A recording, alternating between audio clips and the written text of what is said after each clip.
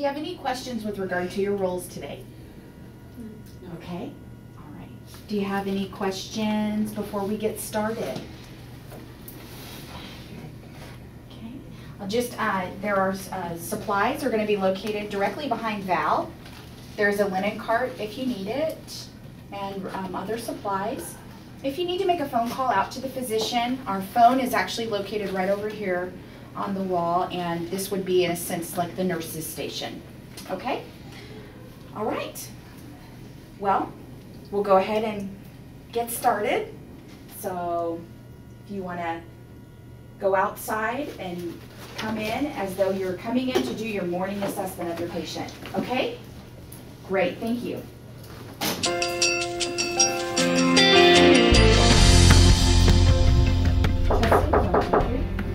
Come in. Good morning.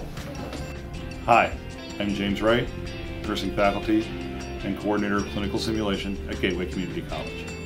My name is Ashley Garneau, nursing faculty. And I'm Peter Milanovic, nursing faculty. We hope you enjoyed this short video clip as we demonstrate student evaluation through simulation. At Gateway Community College's Gecko Community Hospital, the nursing laboratory includes low and high fidelity client simulators, as well as virtual simulation tools to train, enhance, and integrate student performance and critical thinking skills as they progress in their nursing education. The laboratory emulates hospital and skilled care environments, allowing students to demonstrate competency of content and skills learned in the didactic portion of the nursing program. It provides a setting that maximizes student and client safety and allows faculty to assess the student's comprehension of critical thinking skills. It allows to consistently provide the students with client care experiences that may not be available in the clinical setting, however, are imperative to the critical thinking skills to the future practicing nurse. When was the last time you drank anything other than a little sip of water? Oh, probably last night. Last night? Do you know about what time before you went to bed? About 8 o'clock last night. In the simulation, nursing students are assessed by the instructor through direct or remote observation or video, using the Student Performance Checklist as an evaluation tool.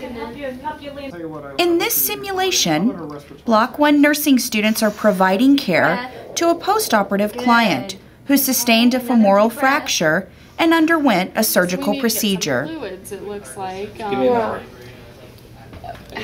Just a normal size cup, you drank it all? The students are being assessed in this scenario for their ability to apply principles of client privacy, Hello.